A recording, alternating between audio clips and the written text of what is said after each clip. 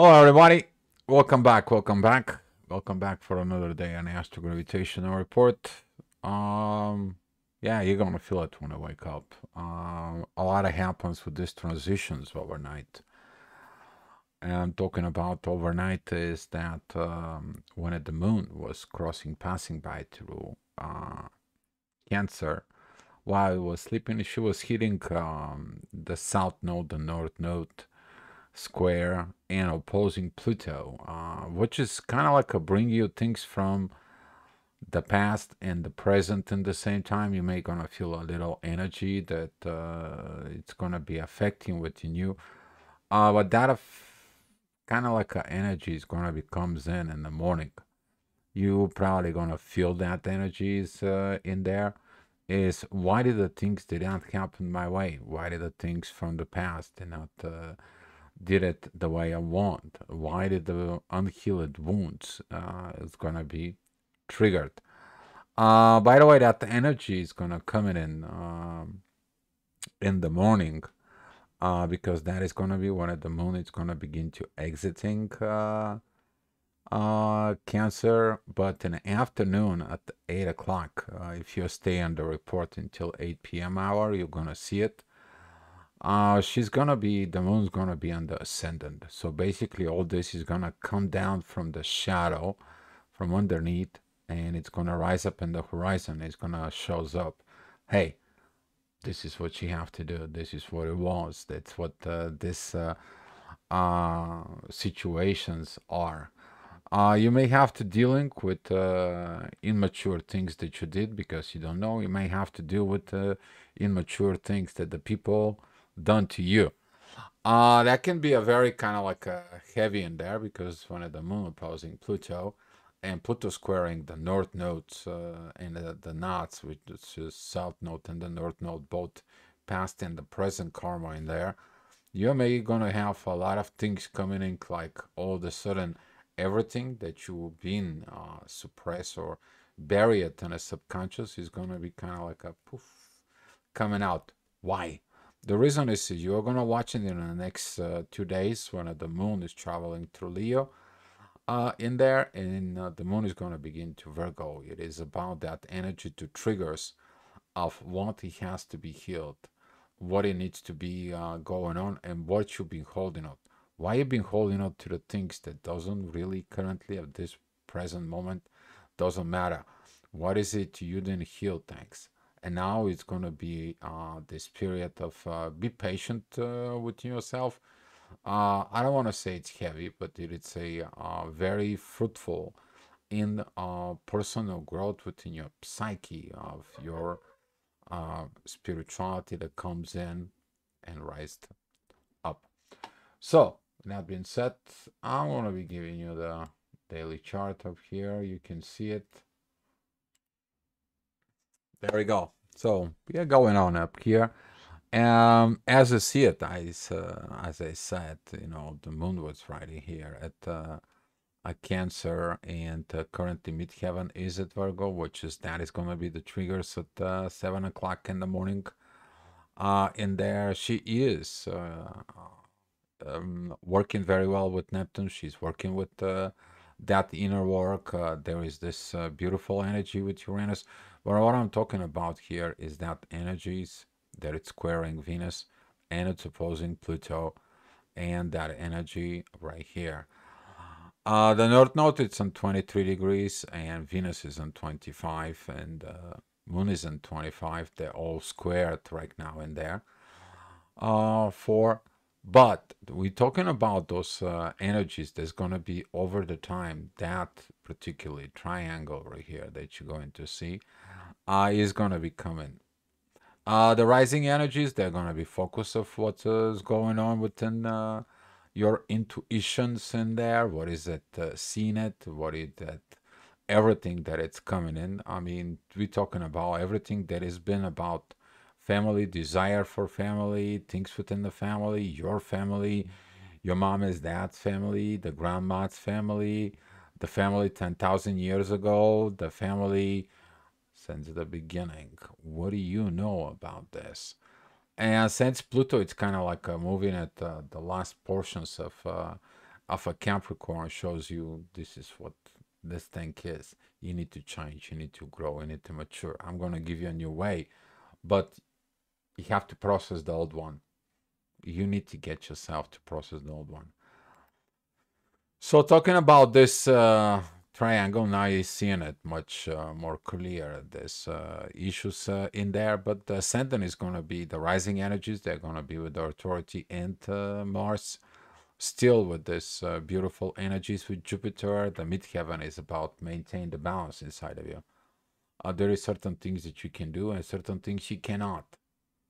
Okay, do use your best as you can, as much as you can to navigate within through the energies, but also you to improve yourself of catching the energies for the day, telling you of what you need to improve, what you need to evolve. I would say even to within a psyche. So that way, the psyche together with the powers from an outside with that it comes in into the solar system, you actually can gain this new knowledge. So you're not building the base of the old, you're building the base of the new.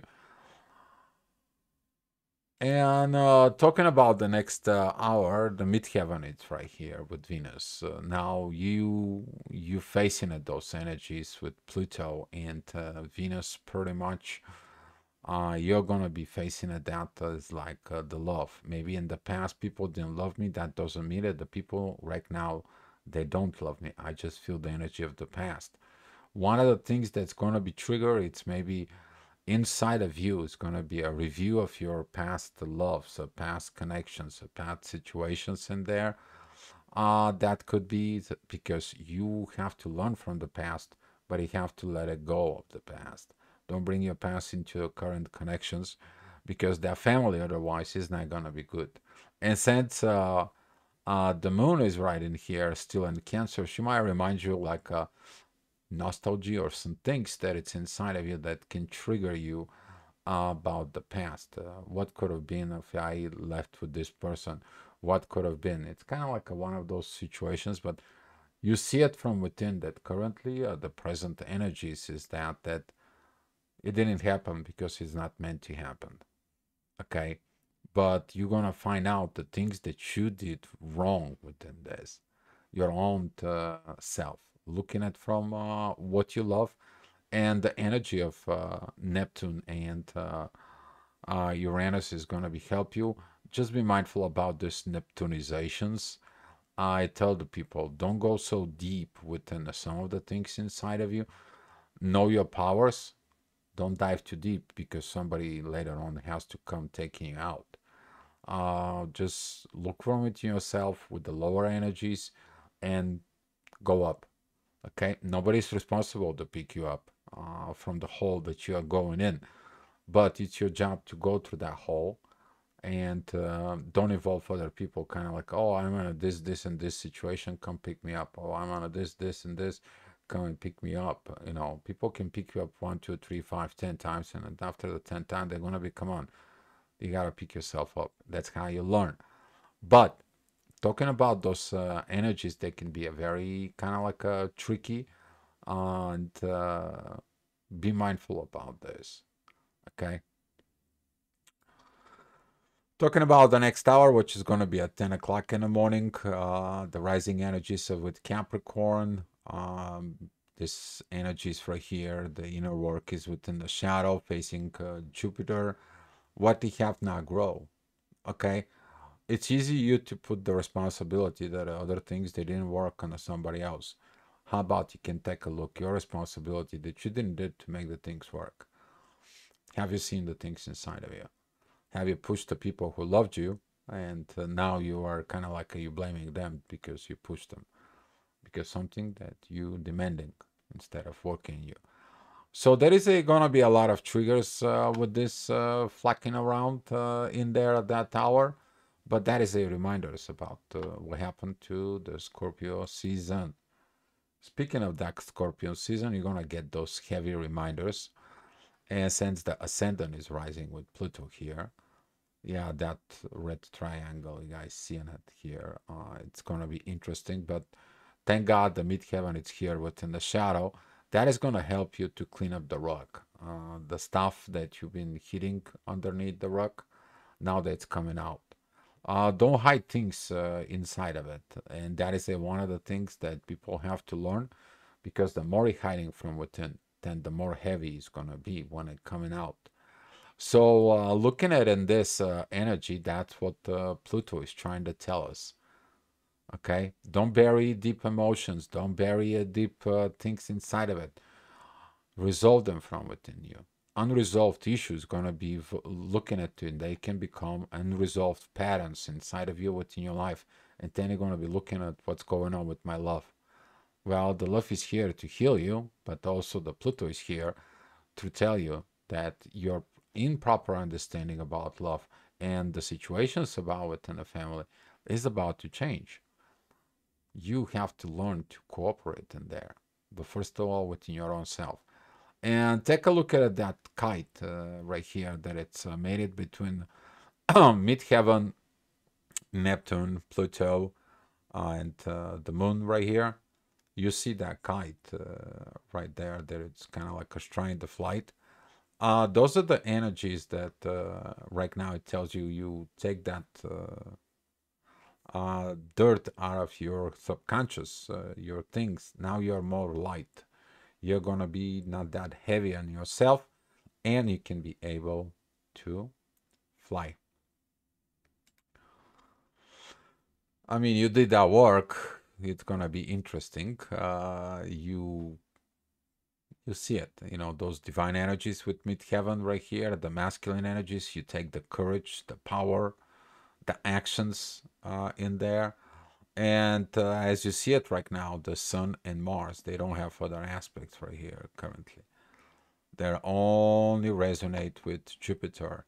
And you might gonna feel like you're left alone to grow on your own. Yes, sometimes you have to be learning that life is about you to take care of yourself on your own. Stop looking for someone to taking care of you.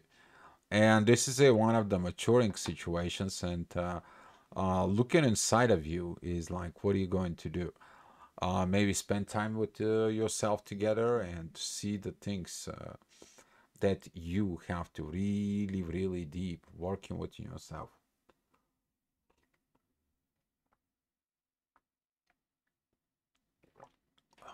That's better. My throat was right. I'm sorry about that. So, the next hour, talking about midheaven, is gonna be at Sag, but squaring Neptune. Usually, that is a like you don't see the things, and you only act of the, you know, you don't see the things of yourself, and you're acting only of the visions that you see it from others. And it's like, oh, you didn't did this. You should have done this. You should have done that.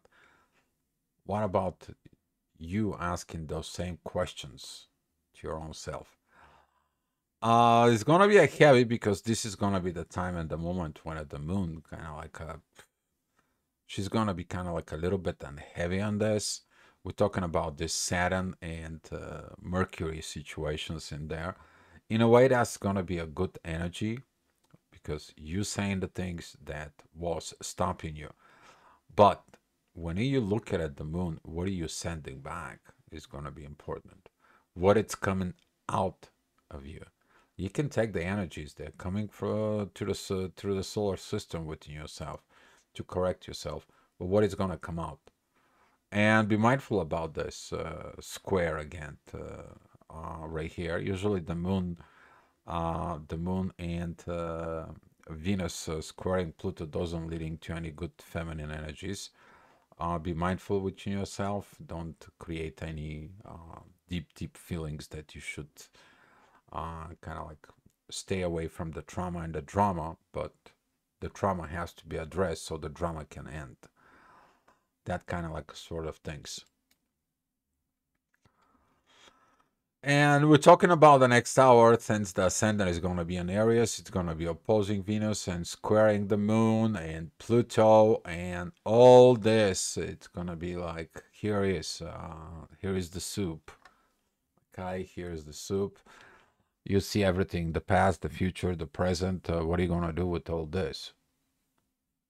Okay, it's coming in your life right now because this is exactly what where the ascendant and the north node is. That is a 23 degrees, 43 minutes is the ascendant, 23 degrees, 50 minutes is the ascendant. And yeah, you gonna be facing it all that requires all these changes. That is gonna be the need and the power inside of you for cardinal changes. In a way, those oppositions they can trigger so much, but in a way, those triggers is gonna help you so much. And as you see it within those positions, midheaven, there is a at Capricorn, that is the power inside of you that you need to address. Because currently the ascendant is what it's supposed to be. And Aries, he is in the first house. Okay, Cancer is the fourth house where it's supposed to be. Okay, Libra begins the seventh house. That's where it's supposed to be. All right. And you see those energies that is gonna trigger that whatever it's not fixed, it's kind of like aligning itself back. So to be fixed. Here is we're talking about 3 o'clock, the ascendant here at 20 degrees at Taurus.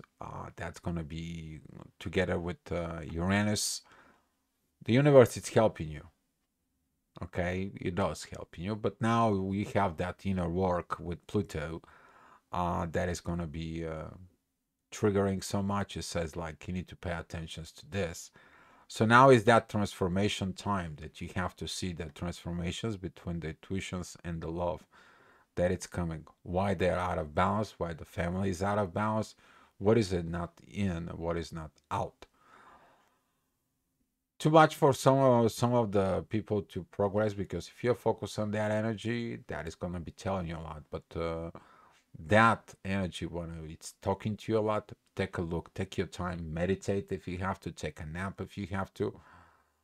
Go purge that energy, go ground yourself, take a shower in there. But usually those energies that comes in to cleanse you. All right, that cleansing that it's going to be needed.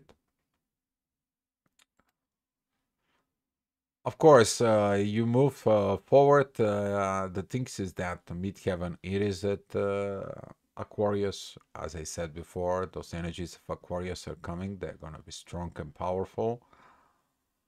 Within currently those energies, they're gonna be squaring Jupiter because if you don't grow, how are you gonna understand the future that it's coming to you? You need to grow. That is at the time, like for example, yeah, for the first time you handling a touchscreen phone and you're like, man, I don't know how to operate with this. Before it was good. I just had these buttons and I'll push send and I can make the call. Now it's just I have to do this and so much this and so much of that. I don't know what to do with all this device in there. So that is the same thing from within you. That power of growth that you are learning. And the best power that is, it's a self-learning. And this is what Aquarius does. The Aquarius is a self-learners. They go, they search, they investigate, they educate. That is what that power is because the feeling of what it has to be learned to be done. Okay, if the job is not done, why it is not done? And they can tell you here, that's the reason why it's not done. And we're talking about, excuse me, talking about that 5 o'clock energy as you see it right now. We have another kite that it's forming towards Mercury. There's gonna be all sorts of energies in there. I mean, you can be feel a lot of mixed feelings, mixed energies. I mean, name it. What can it be? I mean, through all those energies in there. This is I have to do a chart for a person. The way this is, in there. This is a so much rich chart that, I mean, currently to present those energies, this person he has a lot of things they need to solve from within. That is about where he's standing of the job, the work, and um, and the love issues with mothering issues. At the same time, it's lack of growth of the mother in there, which is that is a Jupiter squaring the moon. The moon just entering Leo. That can trigger some additional personal attentions need. If you're Leo, you know what I'm talking about in there. That is a when you want to be an admirer. But when the admirations comes naturally is different than admirations you demand for yourself. That's how some of the pitfalls is there, maturating from within. So there's gonna be some triggers in there. Talking about that next hour, which is already is gonna be at 6 p.m. In there, that is a where the moon was there yesterday. You're looking at that same energy. Is like, oh yeah, I'm familiar with this.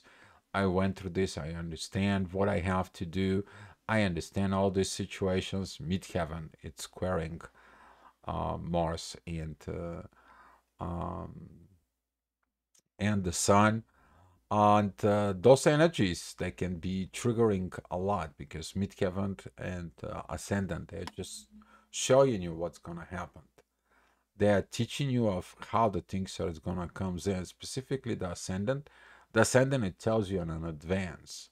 When it goes before the moon, it tells you whether the moon is going to be triggered in an hourly base of what the things will be.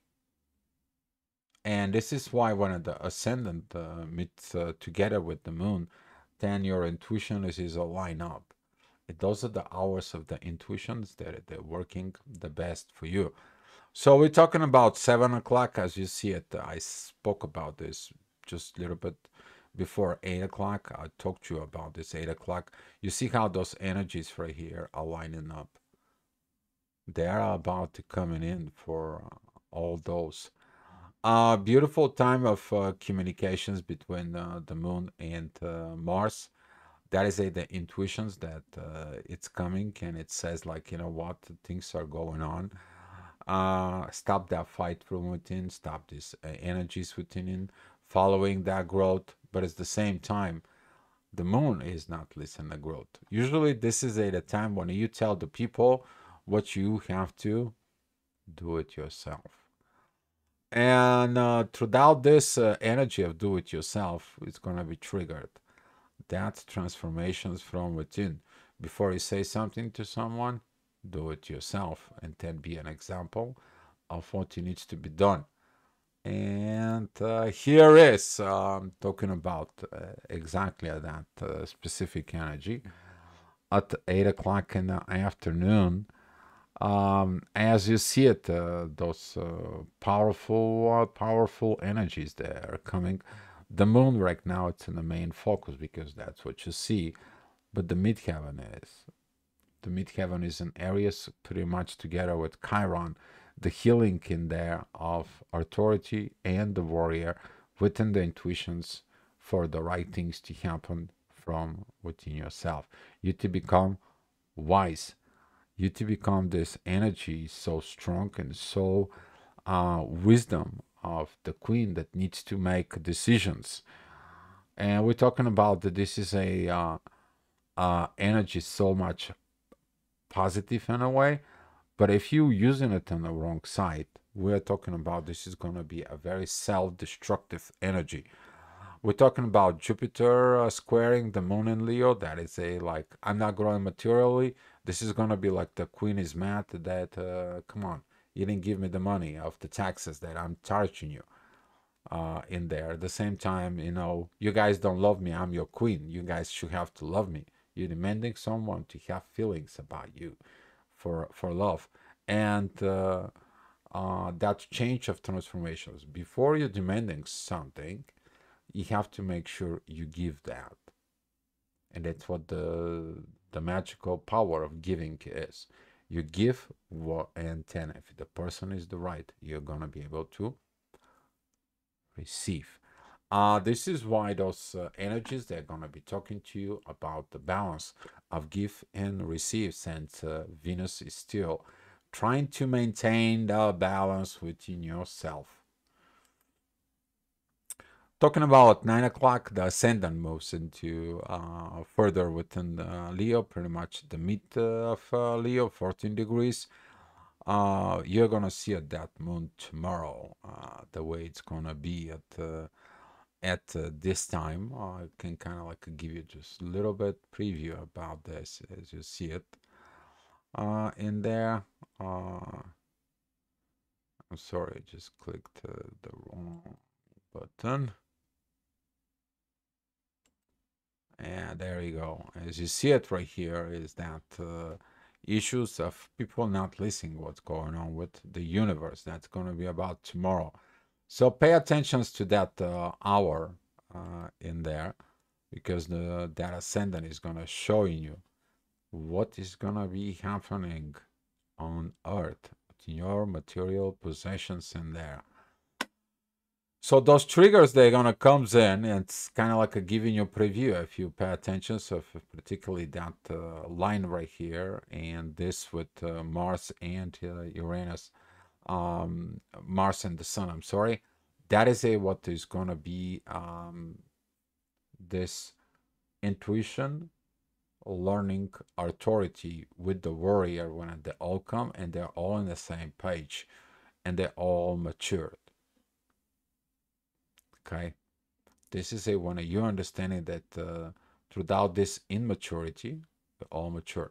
But be mindful about this energy between a midheaven um, and Pluto and the moon, especially with Venus. This energy is gonna comes in and is gonna be really trigger you, because that now it's in the sixth house. It's gonna show you the things that needs to be healed.